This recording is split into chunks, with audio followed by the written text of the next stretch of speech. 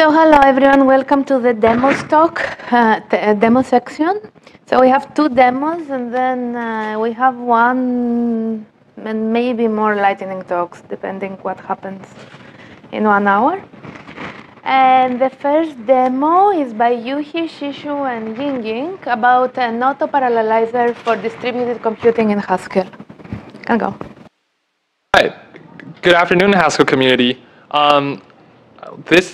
We're here presenting our auto-parallelizer for distributed computing in Haskell. I am Yuxi Long, or Jaden. I'm Shiyou Tony Wu. Hi. Right. And I'm Yingjie Dennis Xu.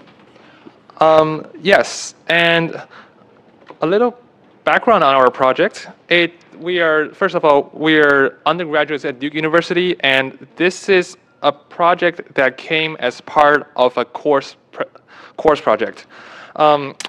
It's from a distributed systems course, to be exact, and we had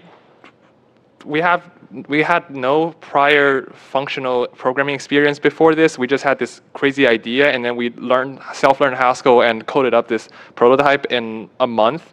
And so why I'm saying that, because we want to hear your criticism and feedback on this project, on where this could go, on what are the limitations you think this have. And so please take everything that we say with skepticism, with criticism, and we'd love to hear your feedback at the Q&A section. We'd love to hear what you think. So the motivating question that we have is, can we take a single-threaded program and gain some parallel speedup for free? Well, the main issue that arises is side effects. So what if for example, what if two processes use a same temporary file? Then if you parallelize them, they will run into each other, right? That's the main problem with why you cannot randomly distribute processes, functions to be run to be concurrently run. And in distributed computing frameworks like MapReduce and Apache Spark, which are industry frameworks for industry-scale distributed programming, they usually require two semantics for the functions that are executed. The function's side effects need to be atomic and idempotent. What is atomic? Atomic means that the side effects, if you have two programs running at the same time, the one side effect, you cannot get you have program one write, program one read, and then, let's say you have two programs that increment a counter. If the programs are atomic, that means you cannot, the program's read and writes cannot be interleaved. So basically, each program's transaction, this cannot be further broken down. That's what atomic means. Also, the side effects need to be idempotent, means that if the program is executed more than once, the side effects will remain the same. And as I described it, these two semantics need to be kept track by the programmer. And I want to introduce what options do we have to parallelize the programs in Haskell? Well, we have the par monad, which is a monad that distributes function calls. And we have Cloud Haskell, which is a backbone for servers and things to communicate with each other. And the thing is, they require user annotation for each line that you want to parallelize or each function you want to parallelize. What we're trying to see is, is it possible that we parallelize programs with little user annotation? And by little, I mean close to none. The core idea is to use the notion of pure functions in Haskell. As a refresher, pure functions are functions that have no side effects, so there will be no external input or output. And pure functions can be executed or computed in parallel as soon as input variables are ready. This thing is impossible to identify in object-oriented languages, because it's not required, it's not enforced from the lowest level. So you can call on a library. You think that it's pure, but it actually somehow it writes into some temporary file or something, very down into the branch, very down into the execution depth. But it's easy to identify in Haskell because we enforce the purity. Just look at the type signature. A pure function and a pure function has a very pure functional signature, and the function on the right is possibly impure, although I say possibly because maybe monad is also a kind of monad that happens to be pure. The idea is that we can parallelize pure functions whenever possible. Sounds a simple idea, but we couldn't find any implementation online or anywhere, so we built one. Yeah, so I'll go ahead and talk a little bit about the underlying architecture and how this is actually implemented. So the high-level idea is that we take a generic Haskell program and we parse the main function, and then from that we try to build the abstract syntax tree. From that, and then so imagine it will look something like that, tree on the right. And from that we can tell a lot actually.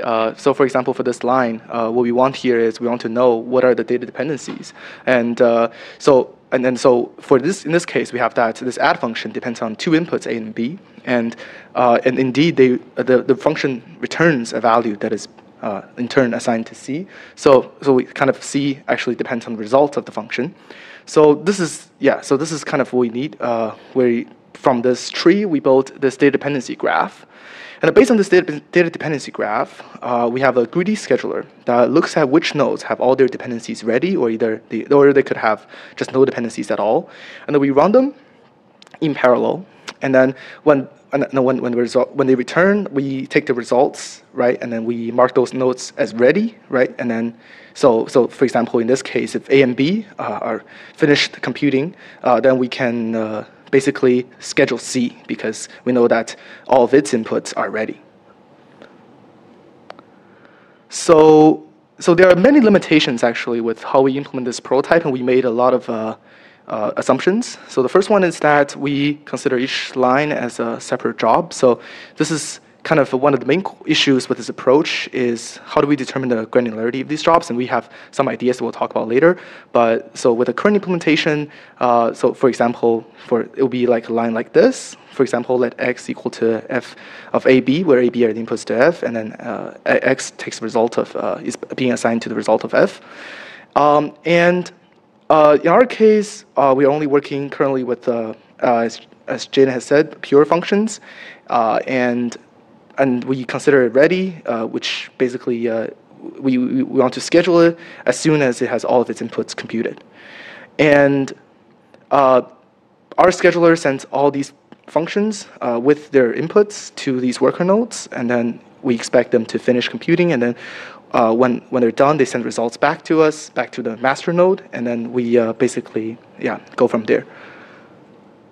So our approach kind of differs from a lot of the existing work in the sense that we implemented it with a multi-node system in mind. So we're kind of a distributed system approach. So our abstraction is basically at the network, like computer node level. So our workers are spawned by the distributed simple local net package that we used.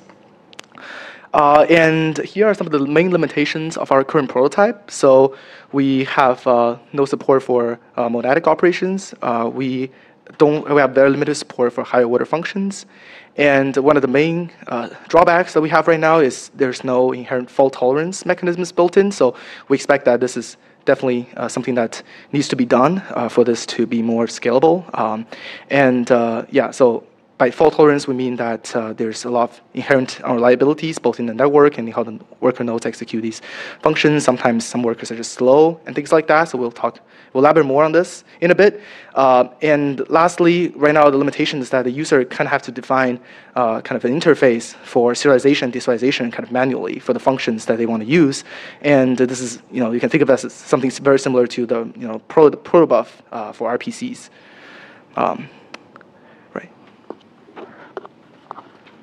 All right, so next I'll talk about the experiments we did on this prototype.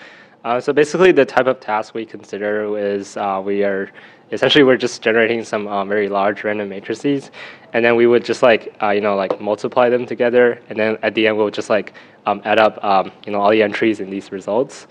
And in particular, we kind of considered two different types of granularity levels. So on the left we have the fine-grained level, which is basically I think it's like a step-by-step walkthrough of what this task is.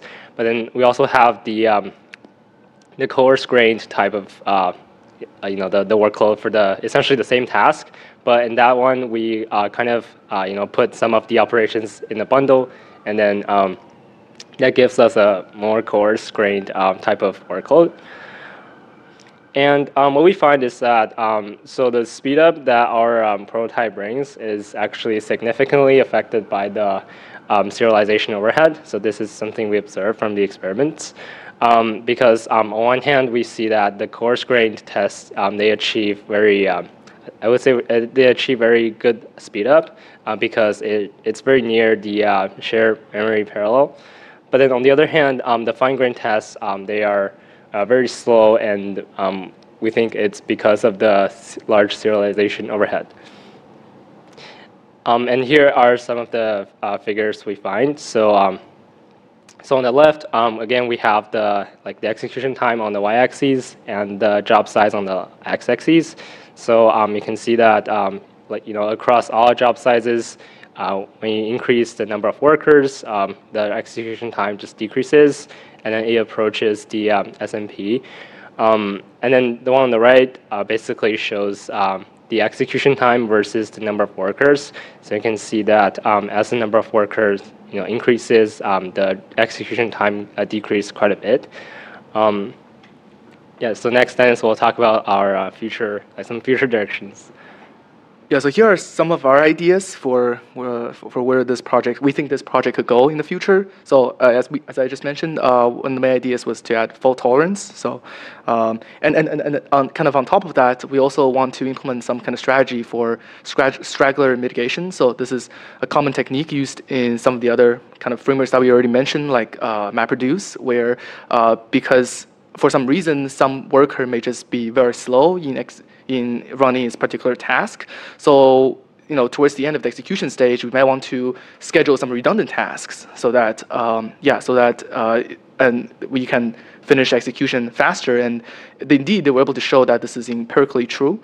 And we also want to kind of maybe implement something parallel for the multi-core system. So for this, we are thinking about doing something where we can kind of somehow analyze the program and then construct a similar tree-like structure that where we can reason about the data dependencies, and then from there we can figure out kind of where to put it the annotations for example using the par-monad, and then we can generate a program from there that can in turn be run on shared memory processors. And one of the main limitations with our current approach is that we have big overhead for serializing and deserializing from whether it's large matrices and such. So our idea here is to maybe use some kind of binary format, like for example the .pickle format in Python, where the overhead is much less. And we also had an idea here to enforce coarser granularity in the sense that if we have a set of independent tasks ready at this stage, we can actually kind of merge them into a single task, send them to be executed on a single worker, and then when the result gets sent back, we can then kind of destructure the response and then kind of figure out which one is the corresponding result of execution for each specific task. And lastly, we also want to be able to support side effects, and would imagine, for truly maybe for scalability, this would we would have to kind of interface with some kind of external APIs or external infrastructure, like some kind of distributed database where we can kind of write the intermediate results, maybe similar to how how MapReduce did that and how Spark, they did that with their RDDs. Yeah, and that's all we have. So again, we are we're students, and we are we're not experienced in any sense in Haskell or in distributed systems. So this is just kind of an idea that we had for a course project, and we we really want to hear like kind of what you think of this, like, and yeah, just really any feedback is welcome. Also, I guess if this project is useful at all, or like where we could kind of take this in the future. Yeah, thank you.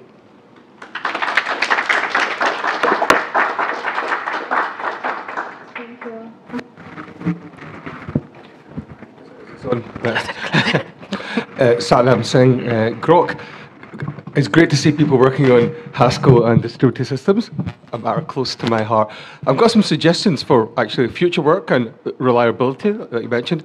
So really big distributed systems, they achieve all these nice properties we want for things like replication, load balancing, they're orchestrated. So what could be a cool direction might be to go in the direction of something like Kubernetes and trying to make a connection to an orchestration system like that so that you could get a balance between using an existing framework which explicitly has aspects that are explicit and marry it with the implicit distribution that you're trying to discover. So it's not a question, it's just a recommendation of one direction to look at. Thank you so much. Yeah, I think we definitely thought of that, and we just didn't really have the time to experiment with Kubernetes. But yeah, we did kind of thought of like scheduling it instead of kind of putting it in a Dockerized environment and kind of schedule instead of to be running inside these pods on different machines. Because Kubernetes handles a lot of these kind of load balancing automatically, and then I mean it's a orchestration container orchestration system. So yeah, I think that would be very nice to kind of for us to use in the future. Yeah.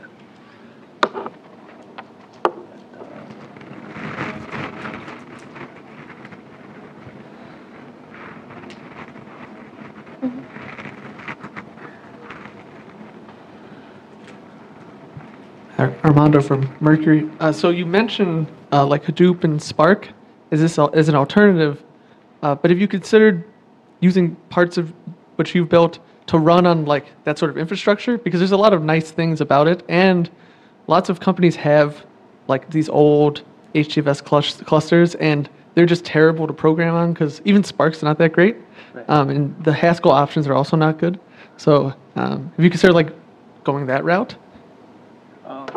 Yeah, I think that's So I guess originally what we thought is to really kind of be able to kind of help run any Haskell program. So in that sense, like I guess there are some things that it's just not inherently possible. But I think we did think about other ideas of like I guess writing something that more high level, and then kind of like how SQL works on top of like for example PySpark, and how these execution engines they translate SQL queries into concrete algorithms that can actually get run. So I think we did also have some ideas like that, but I think if we were to make this work with Spark, I think we have to be very specific with what kind of user programs, maybe more like heavy on data processing, more explicit about like so I think that's also definitely something that we can look into. Yeah. All right, cool. Thanks. Yeah.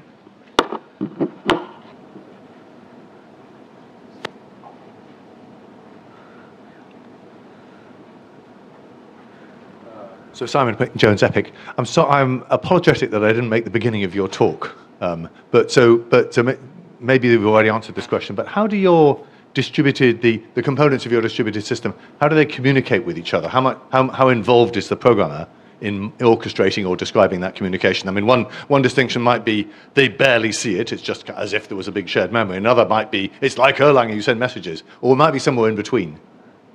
Yeah, so our implementation actually, so with our current prototype, all the user needs to do is pass in the profile, like, passing in the program with .hs, some kind of .hs file. And then, we handle So it's fully implicit. Yeah, truly implicit. We handle everything for So the tricky thing about that then is that it's, the cost model is a bit unclear, right? So if you need, if you're going to execute f of x over there, and x turns out to be a terabyte data structure, then there's an awful lot of data to send across your distributed fabric, right? So have you thought about whether you might, how you might give the programmer some control over what gets done where? Yeah, I think that's, we haven't really thought, to be honest, we haven't really thought a lot about that. We did realize that, like when large amounts of data get sent around, it's quite tricky to still make sure that it's still performant and the overhead is not too large and it doesn't really kind of, offset with the, the speed up, the parallel speed up. And I think we'll definitely kind of look into so that. Kind of experience report then from the past, right, like 20 years ago. This is really hard, and we basically failed, right? So you may do better than us, but it's really tough. For sure. Some Either you need to have some extremely high bandwidth mechanism, I don't know, remote DMA mechanisms or something, where you're very close to the network, you're very systemsy about it, or else maybe you need to get programmers a bit more involved in a bit more like Cloud Haskell, perhaps, Right. which was very explicit about, it's really adopting the Erlang model. That's the other end of the spectrum. Or maybe you could do something in between. But just trying to say, we're going to have a big, shared memory across the planet, and we're going to automatically make sure all of the data appears in the right place at the right time. I don't think it'll ever work. I think it's too hard. Right, that's for sure, yeah. I think, over time, I think we'll probably move to somewhere in between, right. Yeah, I think you just mentioned. But over time, I would start soon. Yeah, thank you.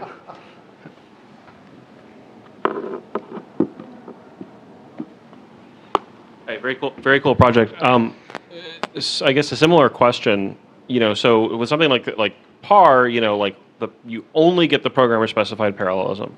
With an approach like yours, there's very fine-grained parallelism, but I think there's a risk that the sort of concurrency overhead overwhelms the parallel speedup. So have you thought about how to, whether there's a happy medium where you can, maybe the programmer and the system can work together to not parallelize every call to plus. Yeah, I think that's for sure. I think kind of like what Simon mentioned. I think it would be nice to let the kind of programmer have some say over what chunks of the program they want to be paralleled, and maybe they know that for example, they wrote something like some map function and some fold-R or fold-L, then obviously that a lot of that could be parallelized. So I think we will that's a very good direction that we should definitely look into, and we will.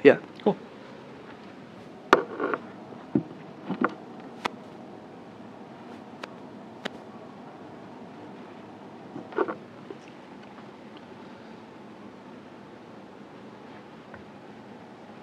Hi, Ben here with Summer of Haskell. Very cool work. I'm wondering if your implementation right now takes into account laziness at all. Like, one of the great benefits of Haskell is the ability to compute things lazily. So as a simple example, a function which takes 2 parameters. Second one is inordinately expensive. First one is really cheap. The function just returns the first argument. In that sort of case, does your mechanism protect and make sure that you don't accidentally send the second argument to its own process that takes 1,000,000 years only to just return the first argument?